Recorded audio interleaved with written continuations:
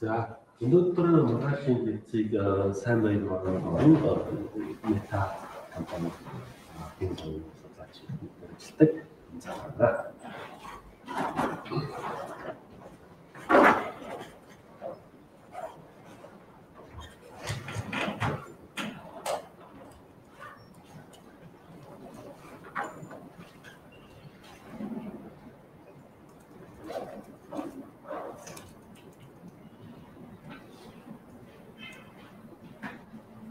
Хэлэхгүй те.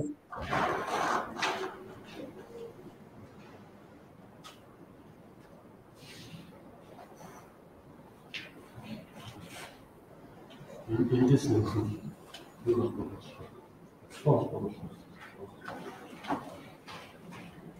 юм хэлэхгүй. Энэ Одоо эхэлж болно шүү дээ. За. За сайн байцгаана уу. Энэ дунд гарахгүй шүү дээ, тий. Тоо сонсохгүй байна уу?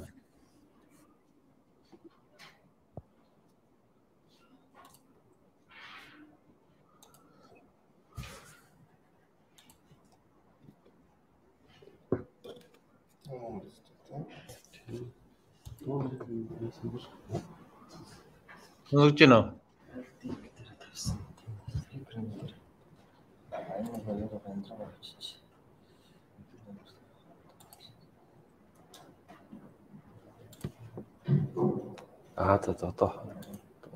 Одоо сонсож байна. Тэгж.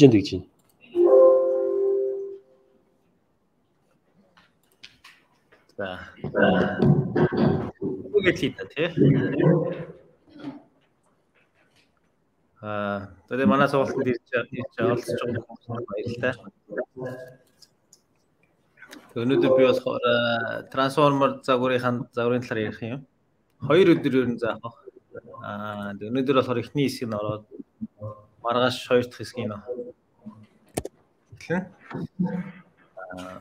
Яг өөрийнхөө товч танилцуулах юм бол 10 жилд нэгдүгээр сургуульд байж байгаад фонд сурсан байгаа. Одоогийн сургуульд бакалавр магистр хийчихэд тэгээд Нью-Йоркд доктор хамгаалаад одоо Meta хуучлаар Facebook компанид судлаач хийж байгаа. Тэгэхээр Transformer Network гэж юу юм бэ те? Иргэд анх бол орчуулга хийхэд зөвлөж гарч ирсэн загвар байгаа. Энэ анх гарсан paper нэлдэ. Station is all you need гэсэн. Тэгээд ол өмнө ерөнхийдөө хаалын систем үү attention гэдэг юмар гол цөмн болж ирсэн байгаа энэ загварын. Тийм болохоор ч нэр нь paper-ийн title нь attention is all you need гэдэг нэртэй энэ paper гарч ирсэн. Тэгээд эхэндээ бол энэ хэл боловсруулалт, бичиг боловсруулалт дээр нэлээд сайн ажиллаж байгаа. Маш сайн ажилласан гэж хэлж байна. Өмнөх загваруудаас хамаагүй илүү ажиллаад. Тэгээд одоо сүүлийн үед бол ерөнхийдөө ганц бичиг хэл гэлтгөө бусад бүрийн жишээ зураг сүүлийн үгээр ашиглаж эхэлсэн байна. Их чухал сүүлийн үед гарсан. Тэгээд жишээлбэл анх тэр paper дээр гарч ирэхдээ болохоор орчуулгаар гарч ирсэн.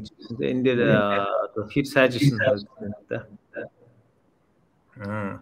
Өмнөх загваруудтай харьцуулахад энэ дээр жишээл англиас герман руу орчуулах дээр те 2 скор буюу 2 оноогоор илүү гарч ирсэн байгаа. Тэр гэхдээ яг mixture of experts гэх тэр харьцуулж байгаа загвар нь бол илүү том загвар байна л та. Тэрнтэй харьцуулахад хамаагүй илүү ажиллаж исэн байгаа. Мэдээж одоо юунд хэрэглэгдэж байна гэвэл одоо орчуулганд бол мэдээж хэрэглэгдэж байгаа. Google-ээр жишээлбэл ямар нэгэн орчуулад орчууллаа гэхэд цаана трансформер ажиллаж гин гэж үзэж болно. Эсвэл ер нь бол өмнө нь бол арай өөр загвар ашиглагддаг байсан байгаа хэдэн жилийн өмнө. Гэтэ одоо зөвхөн орчуулга хэл боловсруулалт гítэлтгүү те. Зураг дээр ч гэсэн зургийг одоо зураг дээр янз бүрийн үйлдэлүүдийг бас трансформер хийдэг болоод байгаа. Жишээл энэ дээр одоо энэ зургийг одоо сегменташн хийсэн байна те. Хаана ямар юм байна гэдгийг трансформер ашигласан байна.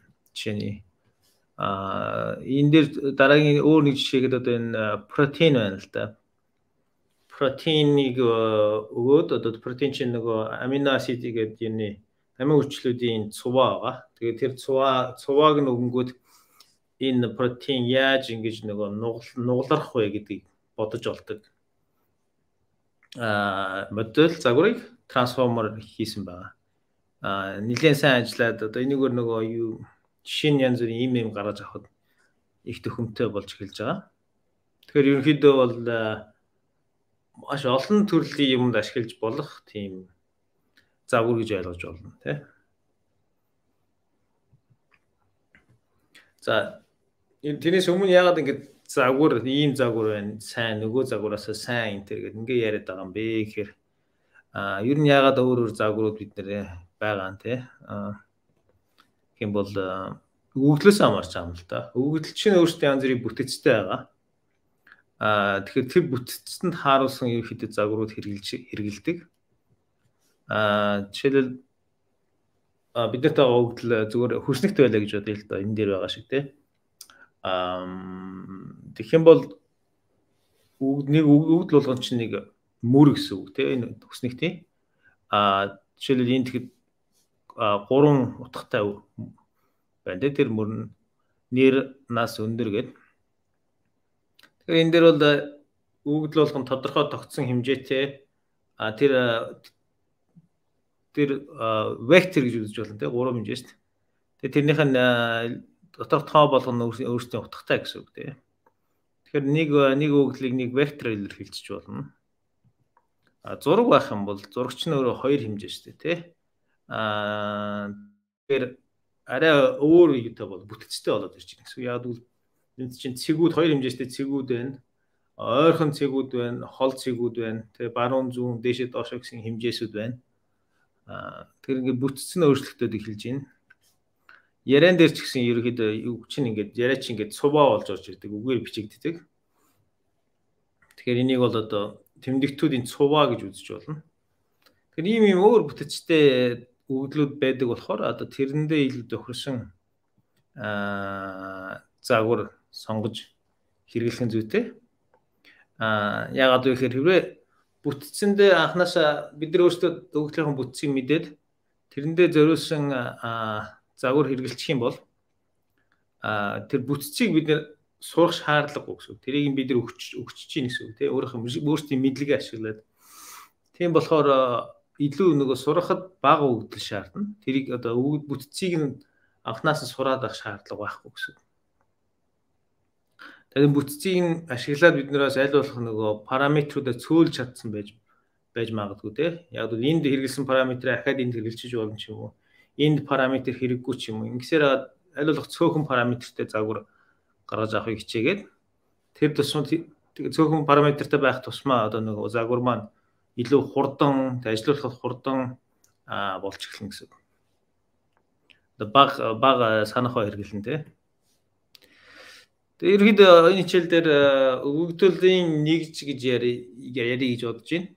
Тэгээ нэгжийг ерөөсөө нэг вектор гэж бодчих гэсэн үг тий.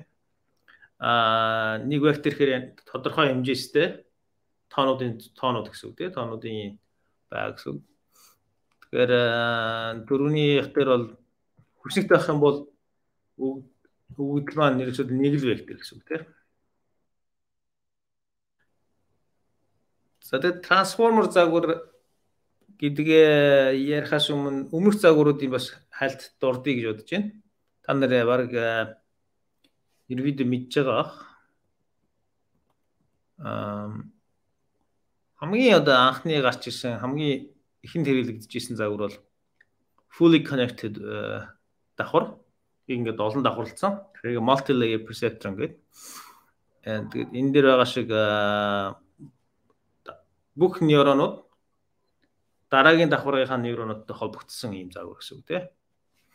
Тэгэхээр одоо 4 нейрон байх юм бол дараагийн 4 нейронтой холбогдоод нийт 4,44 буюу 16 холбоос байна гэсэн үг тийм. Тэгээ холбоос болгон чинь параметрт болохоор энд 16 параметр байна гэсэн.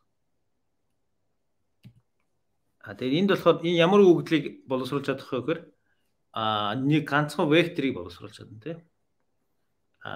Яг тодорхой хэмжээстэй нэг вектор тоон утгуудыг өгөхөд горолт болгоод өгөхөд гаралт нь бас яг тодорхой хэмжээстэй нэг вектор гарч ирнэ гэсэн. Энэ дээр жишээлбэл 3 хэмжээстэй вектор өгсөн байна тийм. Цалиннаас хөрөнгийн хэмжээ гэсэн 3 тоог бид нэр өгөөд боловсруулах боломжтой. Тэгэхээр ганцхан вектор чамд байгаа бол өгөгдөл дээр чинь fully connected хэрэглэхээс ер нь өөр арга байхгүй гэсэн. Яг үл тэр вектор дотроо бол ямар нэг бүтц байхгүй болохоор. За энэ өөр одоо загвар гэх юм бол одоо алдартай загвар гэх юм уу тий. Өргөн хэрэглэгдэх загвар бол convolutional network гэсэн ба. Энэ маань ерөөхдөө аль болох ойрхон цэгүүдийг зурганд илүү хэрэглэгддэг. Тэгээ санаа нь болохоор ерөөхдөө хол байгаа цэгүүдийн хооронд нь холбохгүйгээр зөвхөн ойр байгаа цэгүүдийг холбоод тэгэхээр энд дээр харж байгаах тий. Хамгийн дээдлийн цэг бол хамгийн дээдлийн нейрон бол энэ хол байгаа доотлын нейронтой холбогдог байгаа тий. Өшөөнийг онцлог нэх юм бол бүх газар тий өөр газрууд адилхан холбоостой гэж үзэж байгаа. Яг л зураг дээр чинь тий өөр газар байгаа юмнууд ч гэсэн адилхан юм өөр газар харагдаж болно. Тэгэхээр жишээлбэл энд байгаа цэнхэр холбоос тий энэ доор байгаа цэнхэр холбоостой адилхан гэсэн үг. Нэг параметр гэсэн. Тоон утга нь.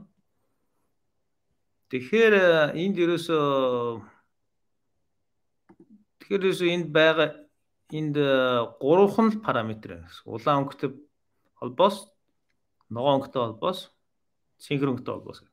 Тэгэхээр өмнө 16 байсан бол одоо 3хан параметртэй болчихлоо гэсэн үг тийм. Тэгэхээр ингээ бүтцээ ашиглаад бид нэр параметрийн тоог цөвлөчлөө гэсэн. Тэрнээс гадна хэрвээ бид нэр загвар маань ямар нэг юм таньдаг одоо баруун дээд болон таньдаг болчих юм бол тэрийг зүүн доод болонд ч гэсэн таньна гэсэн үг тийм. Тэгэхээр тэр бүтц нь тэгэхээр илүү нөгөө цөөхөн өгөгдөлтөд сурах боломжтой гэсэн. Тэгэхээр энд одоо Ян Лекүний сургасан юу вэ? Linet гэдэг convolutional network олон давхаргатай мэдээж. Ер нь бүх загварууд ерөөдөө олон нэг төрлийн загварыг давхаргыг олон ингэж давхарсан байдалтай бүтцтэй байдаг. Энэ дээр жишээлбэл тоонуудыг гараар бичсэн тоонуудыг таньж байгаа жишээ нэ. Энэ дээр анзаарах юм бол тоон хөдөлгөхөд хөдөлсөн ч гэсэн яг таниад байгаа. Ягаад тэгээд хөдөлж байгаа таниад байна вэ гэхээр өөр газар байсан ч гэсэн холбоосууд нь адилхан болохоор гаралтнаас адилхан утга авч ийн гэсэн. Тэгээд энэ дээр бол өгөгдлийг бол нэг цэг гэгч одоо 3 өнгөтэй байгаа. Цэнхэр улаан ногоон гэсэн 3 өнгөтэй. Тэр чинь яг өгөгдлийн хэмжээнд дээш давхарга руу яваад ирэхээр ерөөхдөө ингэ 3 хэмжээст вектор маань тэрний 3 хэмжээст векторыг үүсч бол нэг цэгийг тэгээд эн чинь ингээд 2 хэмжээст дээр олон цэгүүд байгаа шүү дээ. 100 харьцан 100 гэвэл нийт 100000 векторын цуглуулга байгаа гэсэн. Гэтэ энэ ингээд 2 хэмжээст дээр ингээд байрлуулсан векторууд тий. Тэгээ энэ маань дараагийн давхар руу явангууд векторуудынхаа маань хэмжээс нөсөө явчихдаг. За бас нэг эргэн хэрэглэгдэх загвар бол recurrent neural networks. Энэ ихэд юм одоо тодорхой дарааллын дагуу одоо векторуудын цувааг боловсруулахад зориулагдаж гарч ирсэн. Тэгээд энэ дээр одоо жишээл оролтууд нь энд байна. Энэ 3 одоо оролт байна гэсэн. 3 оролтын вектор 3 векторын цуваа. Тэгээд эхлээд бүх векторуудыг одоо fully connected. Одоо энэ дээр байгаа энэ холбоосууд бол ганц юу биш, ганц холбоос биш, fully connected давхарга байгаа. Гэхдээ энэ давхарга одоо энд байгаа давхарга, энд байгаа давхаргатай адилхан гэсэн үг, өнгө нь адилхан болохоор. Тэгэхээр эхлээ fully connected давхаргаар боловсруулад тэгээд ингээд гарч ирсэн векторыг дахиад бас fully connector хөрвүүлээд тэгээ ингээд дараагийн алхам дээр дараагийнхаа векторыг гаргаж авна гэсэн үг. Дараагийн алхмыг.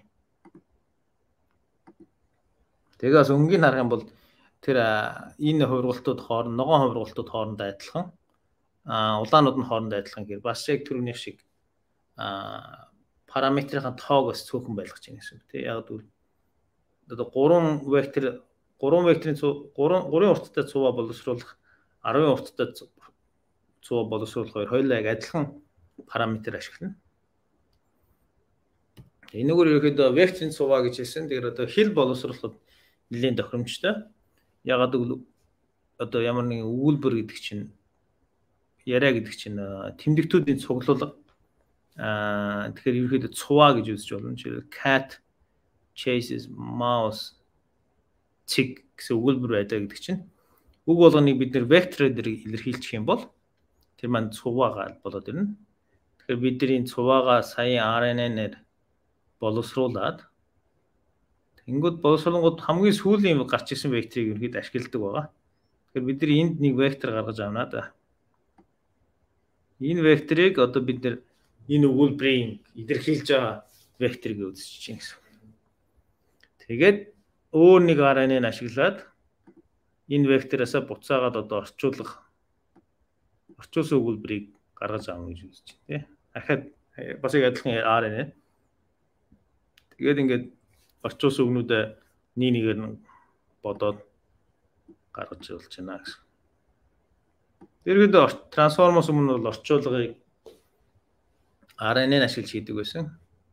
Гэхдээ яг энэ шиг юм нэг давхар биш 8 давхар ч юм уу том RNA. Арай гэхдээ яг LSTM гэдэг арай жоохон RNA-ыг өөрчилсөн хөлбөг ашигладаг байсан байна. За тэгээд яагаад гэсэн чинь тэгээд RNA биш болсон юм бэ те? Яагаад өөрчлөгдсөн юм бэ? Тэгэхээр тэнд бол ямар нэг бас нэг дутагдaltaй тал байсан байгаа. Нэгдүгээр болохоор bottleneck буюу одоо бүх мэдээллийг ганцхан векторт шахах шаардлагатай болж ирж байгаа гэсэн. За энэ жишээл I like cats more than dogs өгүүлбэр байна тий. За тэгэхээр RNA яаж энийг боловсруулах вэ гэдэг эхлээд эхний үгийг уншина. Тэрэн дээр жоохон тооцоо хийгээд тэр мэдээлэл маань дараагийн алхам руу орно. Тэгээд тэрэн дээр дараагийн үгийг нэмнэ гэсэн ингээд боловсруулаад. Гэхдээ эн чинь нэг л вектор явж байгаа тийм. Эндээс дахиад ганцхан вектор л дараагийн алхам руу явна.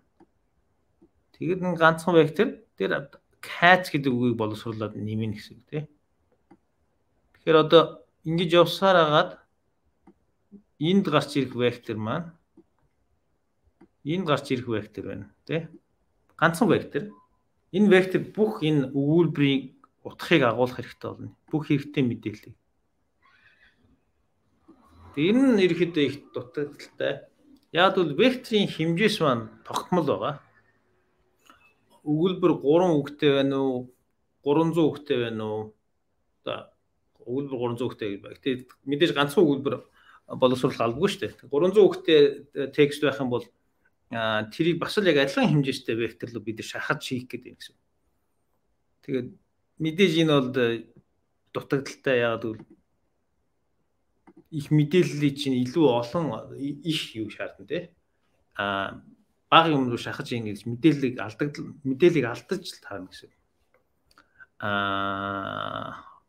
Хоёрдугаар дутагдaltaй тал нь юу гэхээр одоо энд байгаа үг I гэдэг үг те орчуулагдаад гарах хүртэл ч юм уу те. За энэ I биш ээ. Энэ like гэдэг жишээг харж үзье. Like гэдэг үгийг те энд анх боловсруулсан.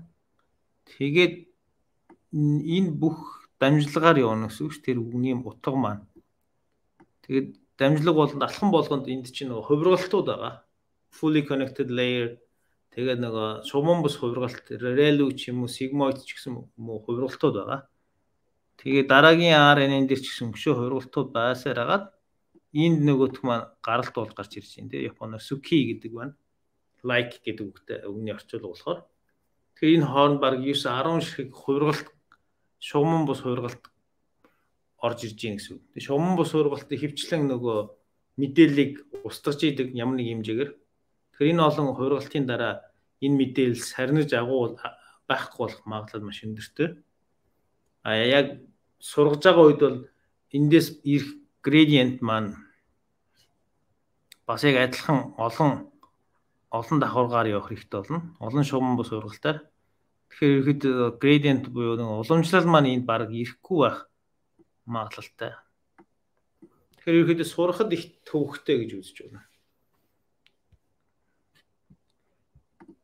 Тэгээд энд байгаа үг жишээлбэл хамгийн сүүлийн үгийг бол айгүй амархан бид нар илэрхийлж чадна тэр вектор. Тэгтэл хамгийн ихэнд байсан үг ерөөхдөө ингээд сарнаад агуу алга болох магадлалтай гэсэн үг. Тэр иймэрхүү дутагдaltaй талууд байсан. Өөр нэг дутагдaltaй тал гэх юм бол ямар нэг юм боловсруулахад яг дарааллын дагуу боловсруулдаг. Энэ зөвхөн нэг чиглэлд.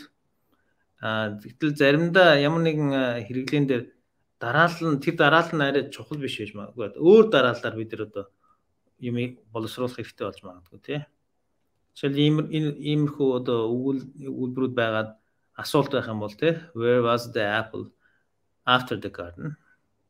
Энийг яаж бодох вэ гэх юм бол эхлээд за алим хаана шин тий Sam drops the apple there. Тэгэхээр Sam apple алимыг барьсан явж исэн бол Sam his garden байсан гэдгийг болно. Тэр маань хамгийн ихний өгүүлбэр гэсэн үг тий. Тэгээд тэндээс дараа нь Sam хаашаа явсан бэ гэдгийг. Тэгэхээр ингээд энэ өгдлийнхаа эдгээр энэ маань цуваач гэсэн өөр хэсгүүд рүү бид нэр яах хэрэгтэй болж байна гэсэн. Унших хэрэгтэй өөр дараалалаар. Тэгэхээр баруунаас зүүн рүү биш ийм өөр дараалалаар уншихад RNA нь бол ерөөхдөө чадахгүй гэсэн үг тий.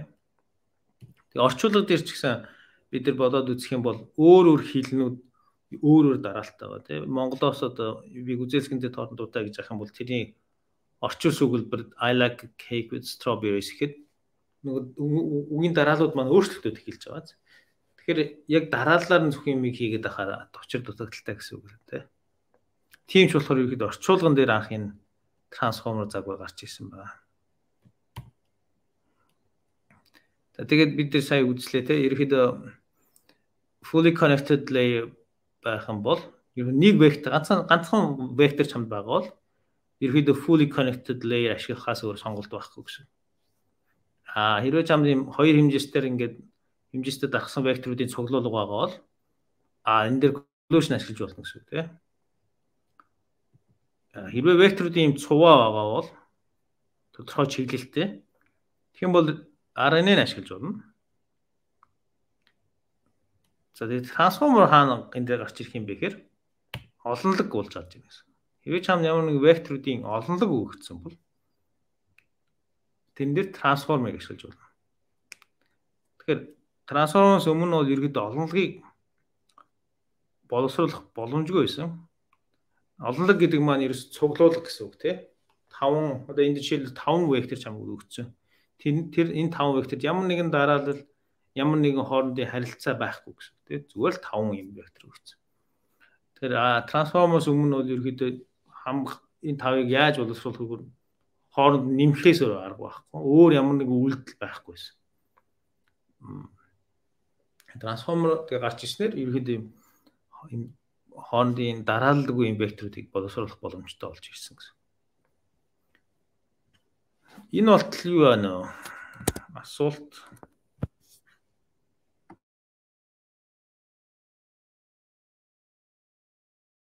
Юу н гайгүй сонсогдож байна уу те? Яриа.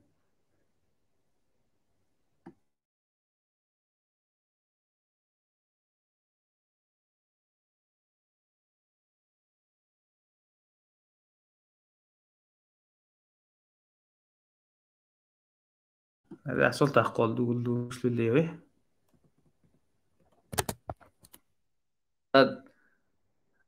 Трансформер загвар руу оръё. За өгдөл маань ерөөдөө олонлог гэсэн тий. Векторуудын олонлог. За энэ дээр 3 үг байна. Cat, chase, mouse. Энэ өгүүлбэр ч гэсэн дараалтаа ч одоохондоо зүгээр олонлог гэж бодож. Зүгээр 3 үгийн цуглуулга байгаа тийм. Тэгээд трансформер маань ерөөхдөө хэд хэдэн давхаргаас бүрдэнэ. Тэр давхаргаа transformer layer гэж нэрлэсэн. Ерөөхдөө маш олон давхарга хэрэглэх тусмаа сайн гэж бодож болно. Тэгэхээр яг жинхэнэ одоо орчуулга хийж байгаа загварын энэ бол цаана 16-аас 24 ч юм уу бүр 48 давхаргач байж болно гэсэн үг. Тэгээ давхарга болгон бол яг адилхан бүтэцтэй нэг төрлийн давхаргууд. Гэхдээ параметрууд нь бол өөр өөр параметртэй гэсэн үг. Тэгээд энэ давхаргуудаар боловсруулсны дараа гаралт нь болохоор бас яг векторуудын олонлог гарч ирж байгаа. Тэр 3 вектор өгсөн бол яг гаралт маань 3 вектор гарч ирнэ гэсэн үг. За тэгэхээр энэ давхаргууд нь яг дотор нь юу байгаа юм бэ гэхээр дотроо энэ давхар маань хоёр төрлийн дэд давхаргаас бүрдэж байгаа. Эхний дэд давхар маань болохоор self attention layer гэж байна. Энэ болохоор ерөөхдөө энэ векторууд хоорондоо мэдээлэл солилцоход зориулсан гэж болно тийм. Тэмдэгтүүд одоо өгнүүд маань хоорондоо мэдээлэл солилцоход зориулсан давхарга байгаад хоёр дахь маань болохоор feed forward гэдэг давхар байгаа. Энэ нь болохоор нөгөө тэмдэгтүүдийг тусад нь боловсруулдаг байгаа. Одоо өгнүүд ах юм бол өгнүүдийг бид тусад нь боловсруулна гэсэн. Тэгэхээр энэ хоёр давхаргыг одоо гээд нийлүүлээд нэг давхарга гэж үзэж байгаа. Энд яг add and norm тэгээд бусад юмнууд байна л да. Эдрийг бол яг дараагийн хичээл дээр ерөөхдөө үзэж чинь. Гэхдээ гол юм маань энэ хоёр давхаргын өөрсдөө гэсэн. За энэ хоёр давхаргыг ер нь яаж одоо төсөөлж бодож болох вэ гэсэн үг. Тэг яаж ойлгуул болох юм бэ гэх. За жишээ төрөний жишээгээр аваад би ерөөдөө яаж ингэ загварыг ойлгох төхөмтэй гэхээр юу болгоныг одоо хүн гэдэг үзчихэж болно те. Вектор ч юм уу тэмдэгт болгоныг хүн гэж үзэж байна те. Тэгэхээр одоо өгүүлбэр өгүүлэхэд үг болгоно одоо хүн гэсэн үг те. 5 үгтэй өгүүлбэр байхад л гэхэд тийм 5 хүн байгаад хүн болгоо нэг үгийг мэдж байна гэсэн үг. Тэгэхээр self attention layer юу хийдэг вэ гэхээр энэ хүмүүс хоорондоо мэдээлэл солилцох боломжийг олгоно гэсэн үг. Чи мэдээж энэ өгүүлбэрийг ойлгохын тулд чи бол ганцхан үгийг мэдж байгаа тийм өгүүлбэрийг. Тэгэхээр бүтэн өгүүлбэрийг ойлгохын тулд бус хүмүүсээс бус үгнүүдийг олж мэдэх хэрэгтэй гэсэн. Тэгэхээр self attention layer дээр бусад хүмүүстэй ярилцаад тэр хүмүүсийн мэдж байгаа мэдээллийг чи аваад өөрөөс мэдээлэл солилцно гэсэн. Тэгэхээр энэ давхарга дээр гол юм маань хинтээ ярих уу, хинд анхаарлаа төлөвлөх үү гэдэг чухал гэсэн. Feed forward layer нь болохоор бусад хүмүүстэй ярилцахгүй зөвхөн дотроо бодно гэж бодож байна. Тэгэхээр сая цуглуулаад хүмүүсээс цуглуулсан мэдээллүүдээ дотроо бодоод өөрийнхөө мэдлэгийг ашиглана гэсэн. Өөрийнхөө одоо мэддэг мэдлэг дээр тулгуурлаад боловсруулалт юм гэсэн. Тэгээ буцаад нөгөө хүмүүстэйгээ яриад ингээд боловсруулаад явна гэсэн. Яг ингэж бодохоор илүү нөгөө ойлгоход төхөмтэй болов гэж бодож байна. Яг гэвэл RNA дээр бид нар RNA-ыг яаж төсөөлж болох вэ? Хүмүүс ингээд нэг өгүүлбэр үг авцсан. Гэхдээ боловсруулахдаа ингээд нэг цуваа бол зогсож жогоод эхнээсээ эхлээд одоо нөгөө үгээ хэлээд явна гэсэн. Дараагийн үндэ миний үг юм байсан ч юм уу те. Би энэ өгүүлбэрийн утгыг ингэж бодож байна гэдэг дараагийн хүндээ хэлээд хамгийн сүүлийн хүн одоо тэр бүх өгүүлбэрийн утгыг бодож олох хэрэгтэй гэсэн. Трансформер дээр бол тийм биш гэсэн үг те. Чи хинтээ ч ярьж болно. Одоо эцүүлд нь бүх хүн тэр өгүүлбэрийн утгуудыг нийлж байгаад өгүүлбэрийн утгыг олоход болно гэсэн. За тэгээд анхаарал гэж яригадаад байна те. Анхаарал нь одоо юунд хэрэгтэй юм бэ? Тэгэхээр олон юм тооны мэдээлэл байхад жишээл олон вектор байхад тэндээс хэрэгтэй мэдээллийг олж авахд боломжийг олгож байгаа. Энтэй одоо эсрэг гэх юм бол convolution дээр бол зөвхөн өөрт байгаа мэдээллүүдийг боловсруулж ирсэн тий.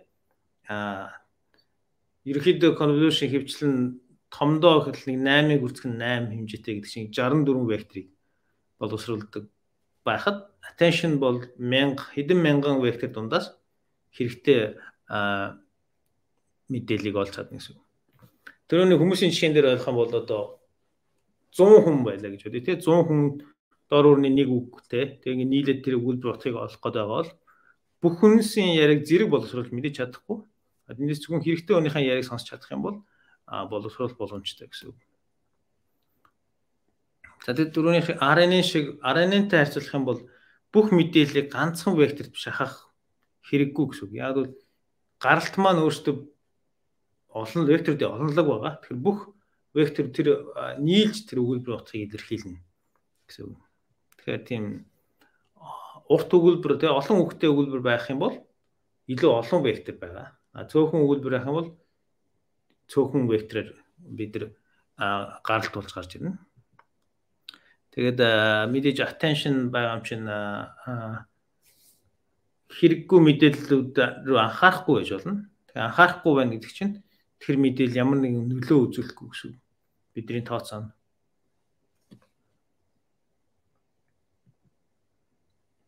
За одоо ингээд ерөөхдөө яг attention-ийнхаа юу руу орж ирээ те.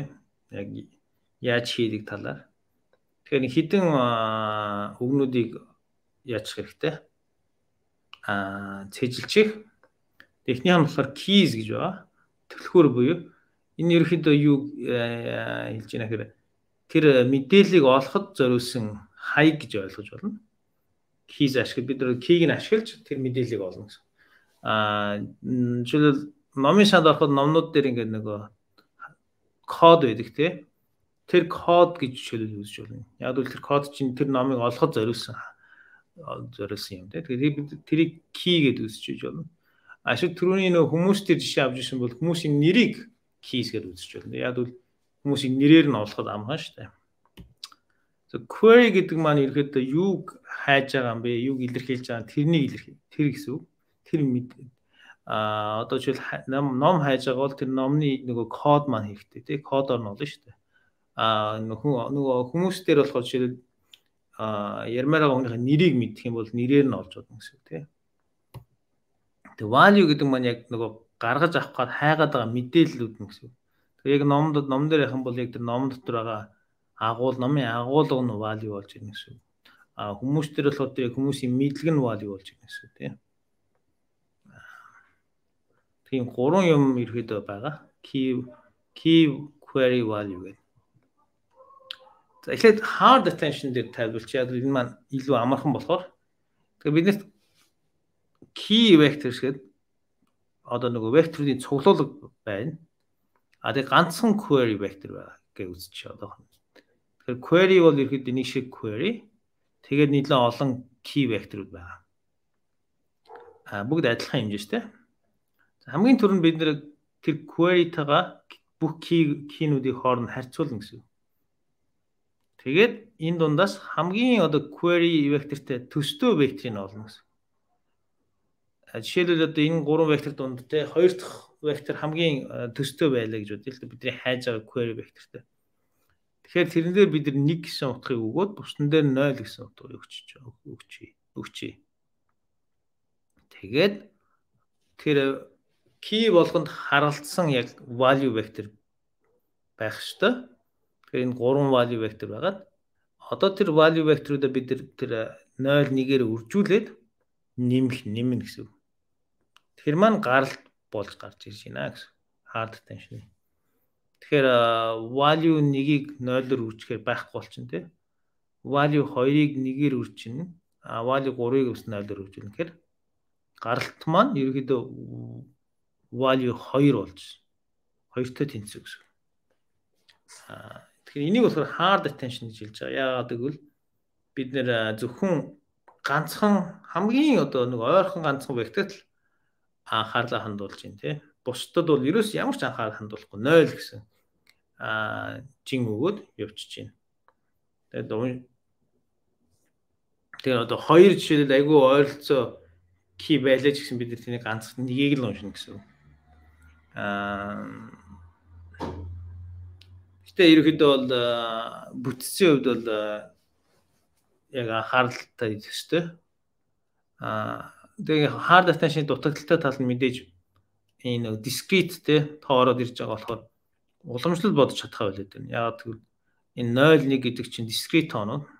Тийм continuous биш болохоор энэ дээр уламжлал бодож чадахгүй гэсэн. Тэгэхээр уламжлал бодож чадахгүй болохоор бид нэ сургаж чадахгүй. Яг back propagation-ээр сургаж чадахгүй тийм. Өөр аргууд байж магадгүй.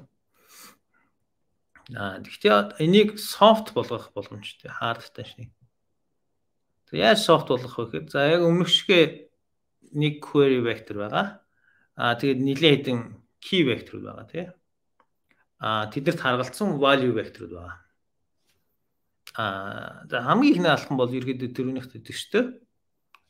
Аль нь илүү query төстэй байна вэ гэдгийг бодож олно гэсэн. Тэрийг бид хэд хэдэн бодох арга үүдэгтэй хамгийн одоо трансформер хэрэглэгддэг, өргөн хэрэглэгддэг арга маань болохоор dot product байна тийм. Key vector query vectorтэй үржүүлээд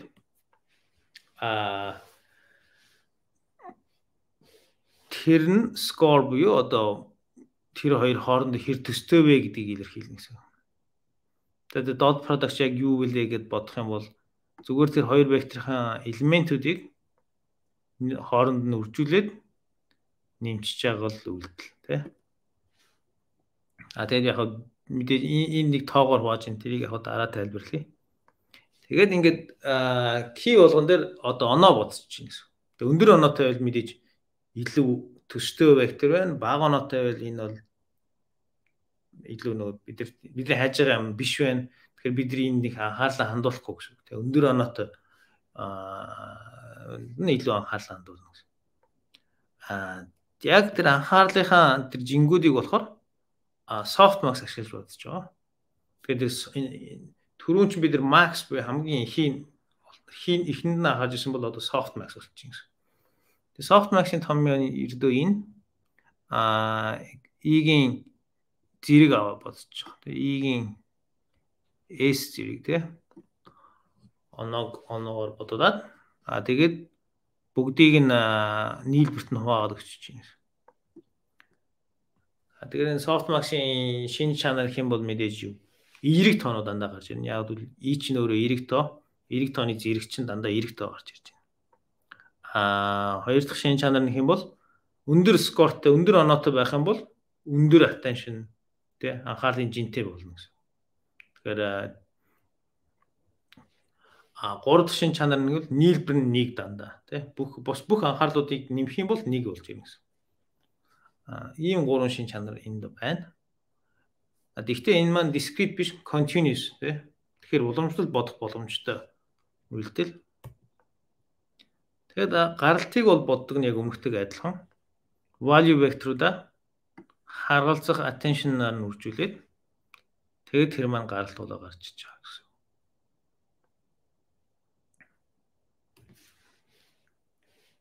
Энэ нь ерөнхийдөө одоо гол бидний одоо үзэх ёстой слайд. Энийг ойлгочих юм бол ерөнхийдөө бусд нь бол энийг ашиглаад явцдаг болох нь. Тэгэхээр энэ дээр ямар нэгэн асуулт байгаа бол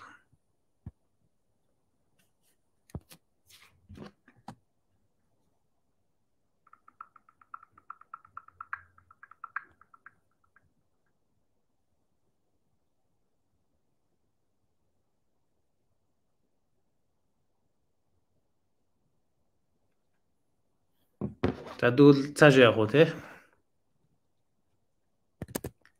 Энийг тэ өчигдөр хичээл дараа чинь нэлээд үтсэн ба те. Тийм болохоор гайгүй байгаа. Яагаад одоо яг ийм юу те том яд орцсон юм бэ гэдгийг бас бодож үзээ л те. За нэгдүгээр яагаад вектор үржүүр те dot product-ыг хэрэглээд байгаа юм бэ гэж. Яагаад dot product-ыг хэрэглээд байгаа юм бэ гэхээр хэрвээ хоёр вектор ижилхэн чиглэлтэй байх юм бол dot product маань илүү өндөр утга авдаг байгаа. Тэгэхээр энэ дээр query чинь key хоёртой илүү нэг чиглэлд байна тийм ийшээ. Тэгэхээр энэ хоёрын энийг одоо хараад би шууд хийлж чадна гэсэн үг тийм. Энэ хоёрын dot product нь өндөр утга авна. Query key 1 2 бол өөр чиглэлд байна шүү дээ. Ортог нь бол баг перпендикуляр чиглэлд байна тийм. Тэгэхээр энийг хараад би бол баг энэ хоёрын dot product нь 0-той баг ойролцоо байна гэсэн.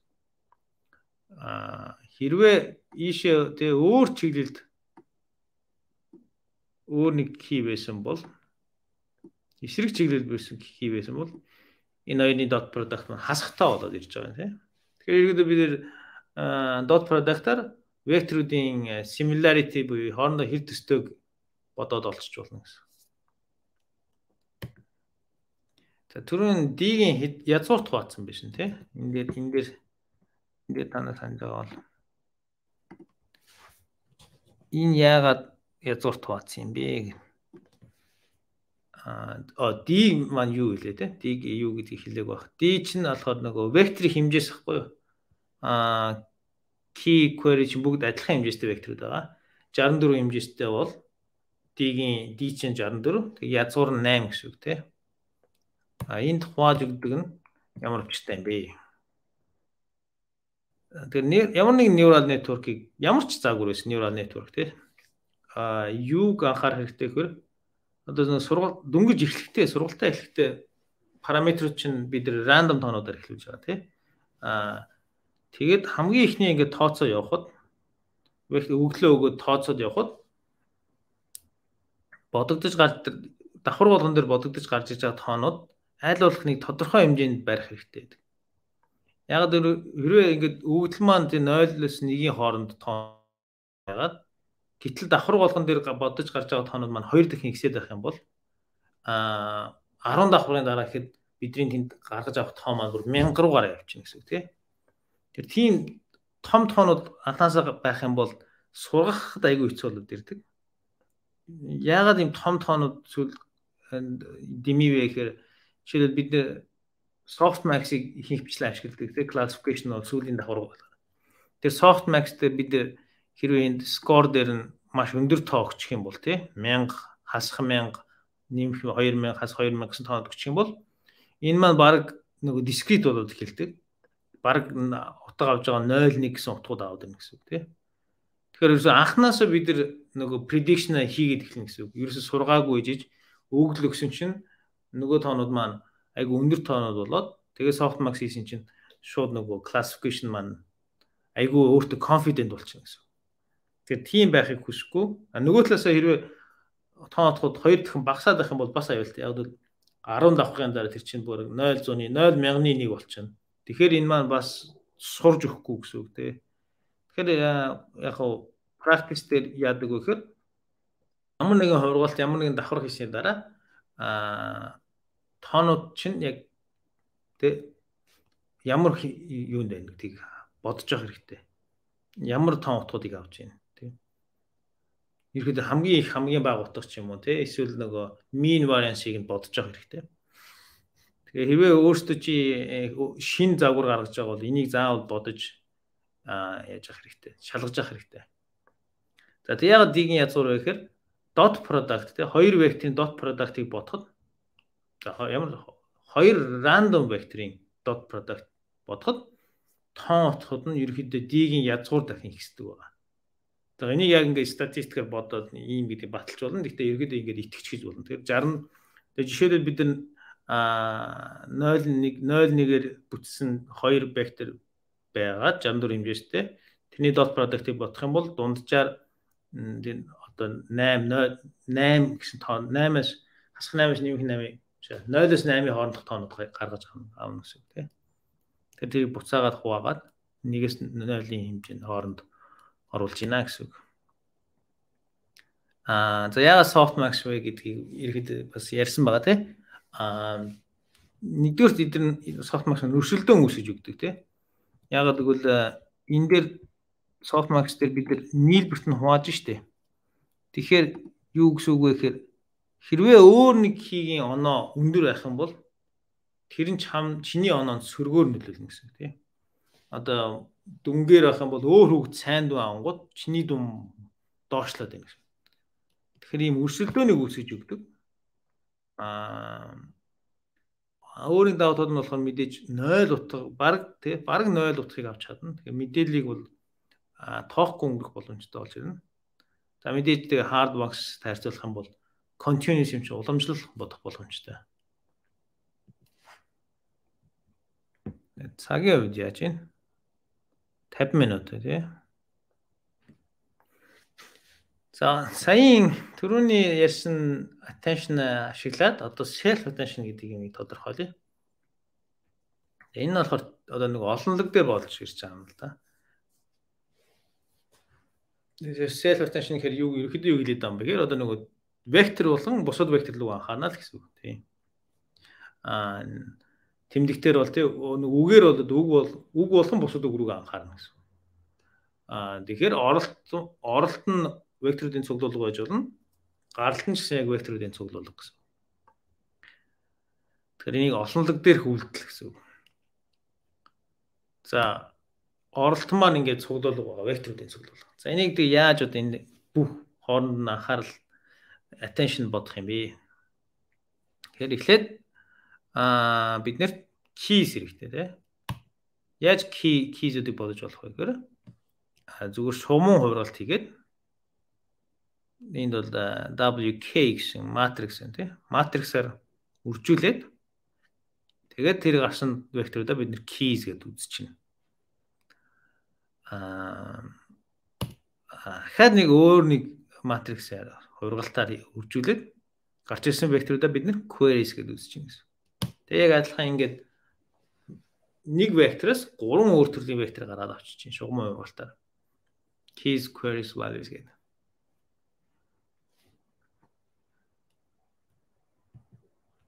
За тэгэхээр яг одоо яаж нөгөө self attention бодогдох вэ гэхээр нэгдүгээр key-нүүдэд бодсон матрикс үржүүрээр value-нуудаа бодчихно. Одоо 3 векторс бол одоо би 3 key 3 value байна. За эндээс одоо эхлээд хамгийн ихний векторын query-г бодчихъя тий. 3 векторын. За одоо би яг түрүүний юутай болчихлоо шүү дээ.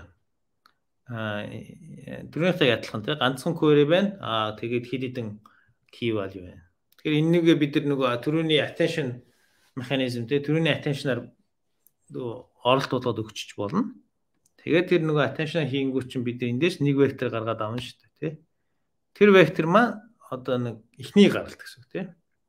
Тэгэхээр бид нар query маань зөвхөн ихний үг бусад үгнүүдэд анхаарч явах үеийг бодож байна гэсэн. Тэгээд self attention би хэлсэн бүх үгнүүд бусад үгтэй анхаарах юм чи одоо хоёр дахь үгэн дээр яг адилхан бодно гэсэн. Хоёр дахь үг маань query болоод тэгээ бусад үгнүүдэд анхаарад тэр гарсан гаралт маань хоёр дахь гаралт тэгээд тэгээ гурав дахь үгэн дээр бас яг адилхан. Гурав дахь үг маань query болоод бусад үгнүүдэд анхаарч гэсэн. Тэгэхээр яах юм бол тэр хүмүүсээ жишээ авах юм бол attention дээр жишээлбэл багш байгаа тий ганц хүн байгаа query байгаа. Одоо сурагчдаас ч юм уу тий нэг нь анхаа юм асуугаад мэдээлэл олж авч исэн бол self attention-ыг бол одоо төсөөлж үзэх юм бол бүх хүмүүстэйгээ ярьж болно гэсэн үг тий. Хүн болгон өөрийнхөө ярмаар байгаа хүнтэй яриад тэндээс мэдээлэл авах боломжтой гэсэн. Ягаад ингэж дээр юм бэ те? Ягаад тэмдэгт үг болгон бусад үгнүүдийг анхааруул илүү юм бэ гэхээр эн чинь илүү тооцоолол хийж байна те. Хүн болгон дээр яг адилхан attention чинь тодорхой хэмжээний тооцоо хийж байгаа шүү дээ. Тэрийг бид нар давтчихин гэсэн үг шүү дээ. Үг болгон дээр. Тэгэхээр маш их тооцоолол маань 10 хүнтэй л гэдэг 10 дахь их тооцоолол хийн. Тэгээд илүү их тооцоол байх ч юм загвар маань ерөөхдөө хүчрхэг болж ирж байгаа. Илүү их тооцоо хийх чадaltaй. Тэгээд өөр үгнүүд чинь өөр мэдээллийг боловсруулах боломжтой болж ирж байна тий. Тэгэл орчуулга дээр байх юм бол үг болгон жишээлбэл өөрийнхөө утгыг олж болно тий. Эсвэл орчуулга дээр болох юм бол үг болгон өөрийнхөө орчуулсан үгийг бодож олж болно тий. Тэгэхээр илүү одоо нэг өөр төрлийн тооцоол явагдах, зэрэг явагдах боломжтой. Тий. Яагаад энэ шугам ургалт хэрэгтэй байсан бэ гэхээр key value query чи өөр ер нь үүрэгтэй тийм болохоор бид нар өөр векторд ерөөхдөө байдаг. Тэгээд хамгийн энгийн арга маань болохоор тэдийг одоо шугам ургалтаар ингэж өөр векторыг гаргаж авах боломжтой. Тэгээд түрүүний дурдсан WK, WV, WQ гэсэн матрицууд маань нөгөө загварын маань параметрууд байгаа. Энэ параметр маань давхар болгон дээр өөр параметрууд. Тийм болохоор давхар болгон дээр одоо өөр юм хийх боломжтой гэсэн үг тийм. Өөр юмд анхаарч өөр юм хийх боломжтой. Жишээл бид нар нэг үг байна тийм. Вектор эдэр хийгдсэн. Тэгвэл тэр шугамын ургалтаар бид кийн зөвхөн тэр үгийн төрлийг гаргаад авчиж болно тийм. Нэр үг юм уу, тэмдэг үг юм уу гэдэг ганцхан мэдээлэл кийд нь байгаад value нь болохоор яг тэр үгийн утга байж болно тийм. Энэ утга яг юу хэлж байгаа үгийн гэдэг. Нэг жишээ бодож үзье л дээ тийм. За энэ жишээ the brown dog ran гэсэн өгүүлбэр байна. 4 үгтэй. Тэр үг болгон нэг векторээр илэрхийлэгдсэн байгаа тийм. Тэгээд тэр векторс бид нэр query key value гэсэн 3 векторыг хувиргалтаар гаргаад авсан байгаа. За одоо юу хийх вэ гэхээр бид нэр attention эхний үгэн дээр attention-ыг бодож байна. Тэгээд эхний query-г эхний key-тэй харьцуулсан dot product-ыг бодоод за энэ дээр 112 гарчлаа жишээл. Дараа нь эхний query-г хоёр дахь key-тэй харьцуулаад 96, 3 дахь key, 4 дахь key гэдэг. Ингээд бүх оноонуудыг бодчихлоо тий.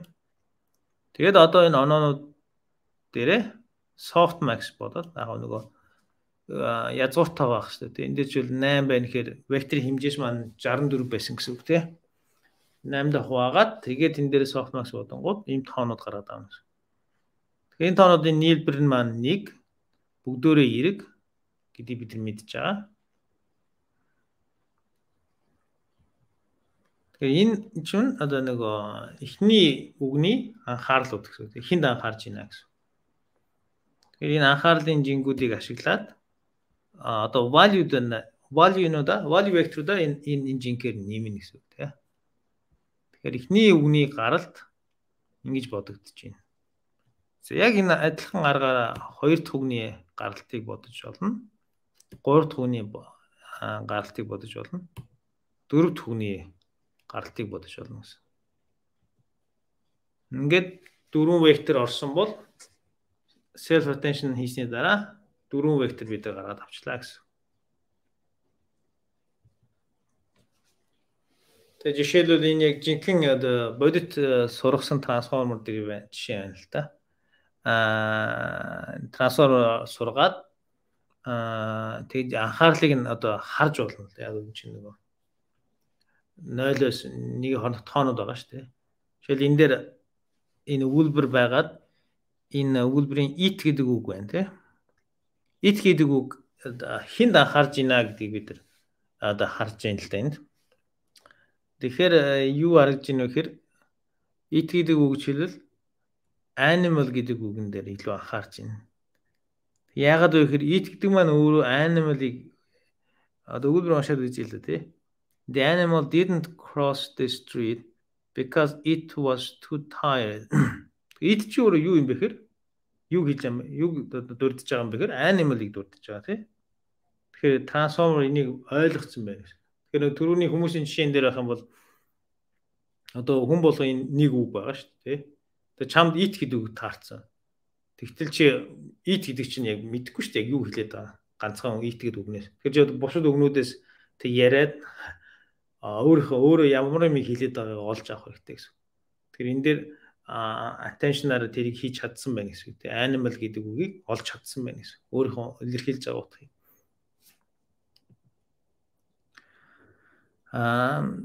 Тэгээд ингээд ерөөд олон давхарлаад явдаг гэж хэлсэн байгаа тий. Анх үгнүүд маань вектор байсан бол тэрийг self attention-аар боловсруулад өөрөөр векторууд болгоо хувирах чинь тэрийг ахаа self attention дараагийн давхар маань боловсруулаад ингээд өөр вектор болоод хувиргаад явж байгаа.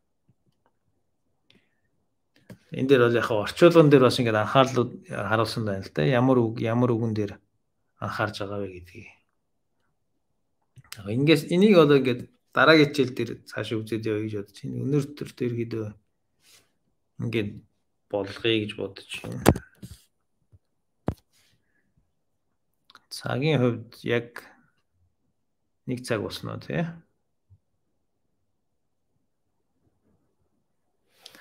Ямар нэг асуулт байна уу?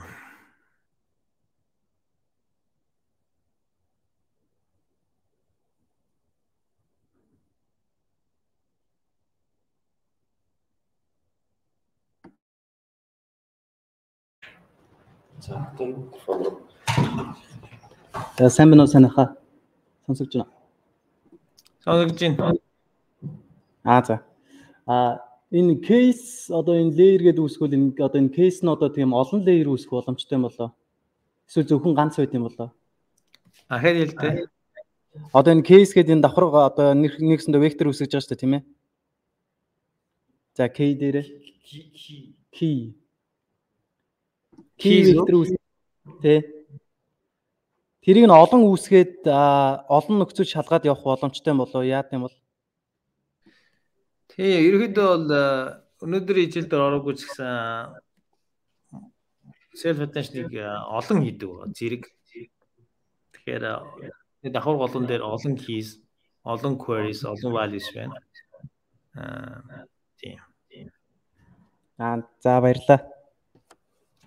Тэгээ яг дараагийн хичээл дээр гэж бодож байна. Өнөөдөртөө яг self attention ойлгоод, гол яг цөмөө ойлгоод, тэгээ дараагийн юмнууд бол ерөөдөө энийгээ зүгээр олон болгоод явчихдаг. Тэгэхээр амархан.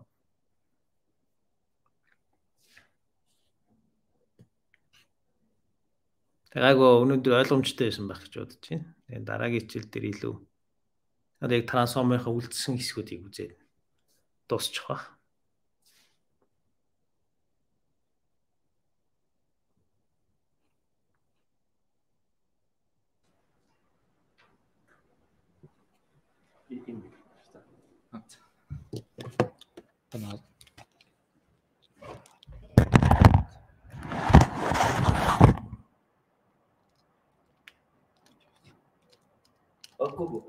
Надад чи энэ микрофон байхгүй. Чи яах вэ?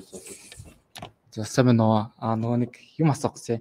Өчигдрийн хичээл дээр болохоор position encoding-ийг ер нь тайлбарлаж амжааг байхгүй юу? Тэгээд тэн дээр болохоор миний ойлгож байгаагаар бол position encode нь болохоор одоо тийм дарааллыг нь зөв өгж байгаа гэсэн үг шүү дээ. RN нь болохоор нэг векторээр одоо өгүүлбэрийн дарааллыг зөв оруулж байгаа. Харин position болохоор ингээд зүгээр дээр нь нэмээд өгч байгаа шүү дээ вектор дээрээ embed хийгээд тэр нь яг зөв юм болов уу гэдэгт нэр нь асуумар л юм л та. Одоо жишээлх юм бол RN чинь болохоор бүхэл бүтэн вектор ингээд өгүүлбэрийн дарааллыг тогтоож байгаа бол position encode чинь болохоор зүгээр энгийн sinus cosnуудыг л нэмчихэж байгаа шүү дээ. Тэр нь яг үнэхээр яг зөв юм болов уу? Үнэхээр нөлөөлж байгаа юм болов уу гэдгийг ямар асуумар л юм л та. Айгуу зөв асуулт байна л да. Би бас ярихаа мартчихсан. Би олонлог гэж яриад байсан тий. Ямар нэгэн дараал байхгүй гэж яриад байсан. Яг трансформер дотор бол ямар нэгэн дараал байхгүй. Олонлог гэж үзчихдэг. Гэтэл өгүүлбэр чинь яг дараалалтай шүү дээ. Өгнүүд чинь дарааллаар нь уншихгүй л ойлгохгүй тий. Ямар ч дараалдаг бол. Тэгэхээр тэр бүтэц байна тий. Трансформер өөрт нь тэр бүтцийг яах боломж байхгүй. Одоо жишээл RNA чинь бүр яг загвар нь өөрөө тэр бүтцэн зориулсан баг. Яг өгүүдийг нэг нэгээр нь уншаад боловсруулаад явдаг болохоор загвар одоо inherently гэх юм уу загвар нь өөрөө тэр бүтцэндээ таарсан байхад трансформер дотор бол ямар нэгэн тийм бүтэц таарсан юм байхгүй. Тэгэхээр ямар нэгэн байдлаар бид тэр бүтцийг өгөх хэрэгтэй болно доо. Загварт мэдэгдэх хэрэгтэй. Загварч мэдэхгүй шүү дээ энэ дарааллыг. Тэгэх юм болохоор тэн дээр position embedding гэж гарч иж байгаа. Яг тэгвэл positioning нь трансформерт мэдэгдэх хэрэгтэй гэсэн загвартай. Тэгээ хамгийн энгийн арга нь за энэ үг хамгийн ихний үг гэдгийг бид нар яаж мэдэгдэх вэ те загвартай. Тэгэхээр зөвхөн нэг юм нэмчээ. Тэгээд энэ вектор нэг вектор нэмээд тэр вектор нэмэгдсэн бол ихний үг. Өөр нэг вектор явах юм бол тэр хоёр дахь үг гэдэг. Тэгээ сая чиний хэлсэн юу болохоор position embedding хэд хэдэн төрөл дотор байгаа. Хэд хэдэн төрөл байгаа. Чиний хэлсэн сая sinus cosinoid-ыг нь болохоор ерөөдөө fixed буюу анхнаасаа тэр векторууд чинь тодорхой утгаа авсан гэсэн үг. Сурахгүй. Зүгээр тийм sinus cosinoid болоод олцсон векторууд. Тимийг нэмж болно. Ерөөдөө тэр нь ажилдаг. Эсвэл тэр векторууд маань зүгээр бас параметрууд гэж болно. Зүгээр сурдаг векторууд. Тэгэхээр тэр векторуудыг сурж болно. Бас зөвхөн оролтон дээр нэмдэгээс гадна бас relative position embedding гэж байна. Сая шууд нэмчих юм бол ерөөд absolute position гэж болно тий. Яг дараагийн хичээл дээр нэг үзсэн л дээ. Тэгэхээр ийм өөр төрлийн position embedding-үүд байгаа. Тэгэхээр ерөөд high level бодоод үзэх юм бол датанд өвдөлтөй байгаа бүтцийг бид нэр өгж ийн л гэсэн. Тэрүүгээр дамжуулж.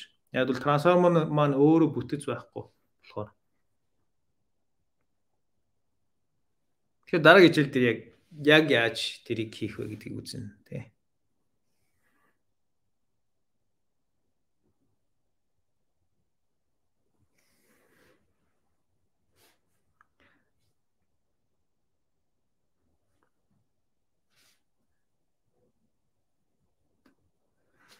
Асуулт дээр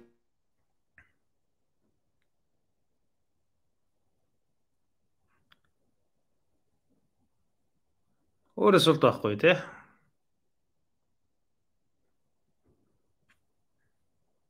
өөр юу байхгүй байгаа юм. Тэгэхээр одоо төр завсарлаад 30 минут кофе брейк байгаа. Тэгээд дараа нь үргэлжлүүлье. Баярлалаа.